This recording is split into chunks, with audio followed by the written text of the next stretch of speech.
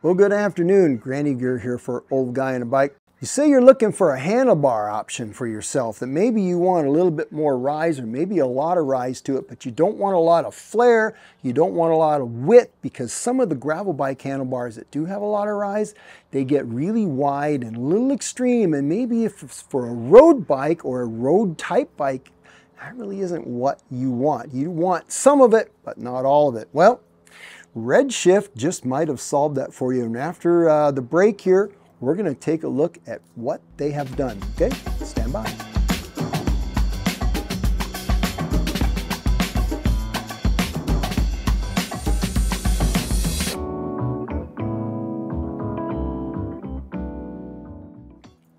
Now you remember Redshift.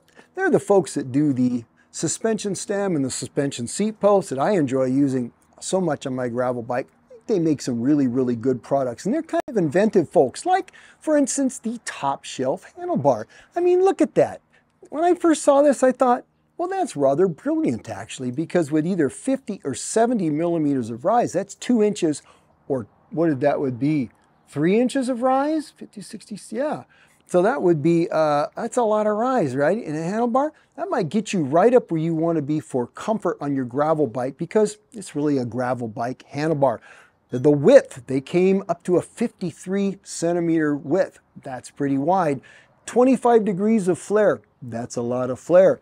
They have their kitchen sink handlebar system, which mimics this handlebar in width and flare and whatnot, but doesn't have the extreme rise with the crossbar. It's just 20 millimeters of rise. Still, that may not be what you want for your road bike as a package. You know what I'm saying? Well, Redshift, they kind of have changed that a little bit. Now they're offering this handlebar and the kitchen sink handlebar down to a 41 centimeter wide width. I assume measured from the tops, but check the diagrams on their website for that, because the flare of the handlebar can kind of change that. And speaking of flare, along with being narrower, the new low flare versions of the kitchen sink and the top shelf have 10 degrees of flare, which is going to be just a little outside of vertical, not near like this is.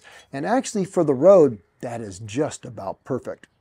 Now with the kitchen sink handlebar, they've had that out for a long time. They have a really cool little custom bag that if you get the loop version of the kitchen sink bar, it has a little loop that comes out front like some cowboy four-wheel drive thing there. You got a custom bag that fits in that little loop space. Very clever. Well, not to leave the top shelf handlebar out of having its own little bag. Well, now it does. This is the top shelf handlebar bag. It's 1.5, 1.7 liters. I don't remember. I'll put it up on the screen. It's about the right size, isn't it? This is a useful size without being a randonneur, kind of bag. You don't need a rack to support this, but it shouldn't be so small that you can't even put a phone or your breakfast burrito or something in there. And it is designed, you can see, I don't know if you can see that very well, but it actually has a double row set of straps, which happens to match the double row style handlebar of the top shelf. You can imagine how that attaches very nicely. And it also can adjust between the 50 and the 70 millimeter rise handlebar, depending upon which top shelf you have. Now this also probably would fit on a regular handlebar. You would just probably use the top strap. You could remove the bottom straps if they bother you, just leave them there. And it has a bungee cord here that you could wrap around your head tube and keep it from flopping around. I don't see why you couldn't use this on a regular old handlebar, although obviously it's perfected and designed for the top shelf, which none of the other handlebar bags are. Now it has really nice structure to it. It's not floppy, it's not flappy.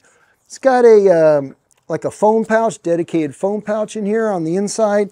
Also has a little stretchy pouch here on this inside. It's got some little small pockets. You could put snacks and lip balm and things like that in there. Has an outside stretchy pocket here for the same type of thing. But the unique feature on it is this magnetic lid. Wow, that's hard to say. Magnetic lid closure. Now watch this. Okay, I just closed it. It's not snapped. Yeah, pretty cool, right? It's a fairly good little purchase with these magnets. Now, you wouldn't want to have something heavy in there on a bumpy road and trust that that's going to be enough. But if you're just riding along, here's So here's the thing with handlebar bags, if you've used enough of them. A lot of them are like a burrito bag and they zip across the front. Okay, when you're riding and you're trying to get into that to find something, it's difficult and might not even be safe. Well, with this, you flip it open and you can look down at everything that's in here and close it with basically, open it and close it with one hand. And of course, it has a full zipper, right, to close this up. Zips on the side, both sides, and that will absolutely secure the lid from opening up. So it has that. But for lots of times you're riding, having this quick access and secure access is very, very cool. It also has little loopies on the front. You can attach some things to it. And, you know, bar bags, typically, they make it very difficult if you have a computer mount, like for a Garmin or Wahoo or whatever, and it's a clamp that sits out in front of your stem. You know what I'm talking about? Well, if you put a bar bag on, that usually sits right where your computer mount wants to be. They have a Wahoo or Garmin compatible computer mount that sits on top of the lid of the bag. And this has got enough structure to hold that. You can see a picture of it. I'll put the picture up on the screen. I don't have one. Really rather clever because that gives you a nice up front, up top place to put your computer when there isn't any other place to put it except maybe like a stem mount or something, which maybe isn't where you want it to be. Anyway, this is the top shelf handlebar bag. Rather clever.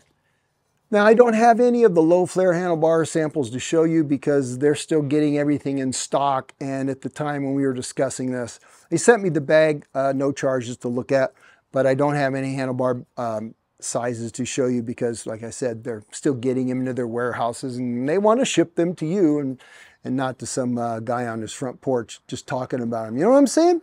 And I don't do press releases on this channel. This is not a review either. It's somewhere in the middle. It's kind of just information, but I had a sample of the bag. I thought that was enough to show you. And based on the handlebars that they already make, it's not like this is their first rodeo. So I'm pretty confident in saying that they're going to be good handlebars, you know what I'm saying? Well, that's it for this Tech Tuesday. Just a little bit of information for you. And if this handlebar system or the bag interests you, check out the website, Redshift. Get in contact with them if you need to see what their stock is on the bars because they're kind of trickling in as we get into fall and winter. And I'm sure at some point they'll be fully stocked for you. Okay, that's it. You guys have a great week and or weekend. And as always, go ride your bikes.